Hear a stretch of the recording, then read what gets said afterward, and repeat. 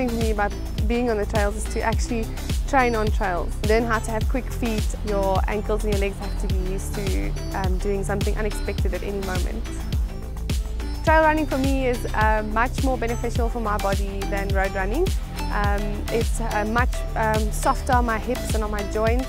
If I do a 20 kilometer or even a 10 kilometer on the road and I do it nice and hard, the next few days it feels like I can't even walk because my hips hurt so much from the pounding, from the asphalt, the unnatural man-made surface.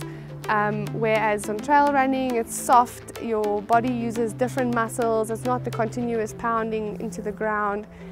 It's much softer on your joints and you actually get a much better workout in using all the different parts of your body, not just your legs.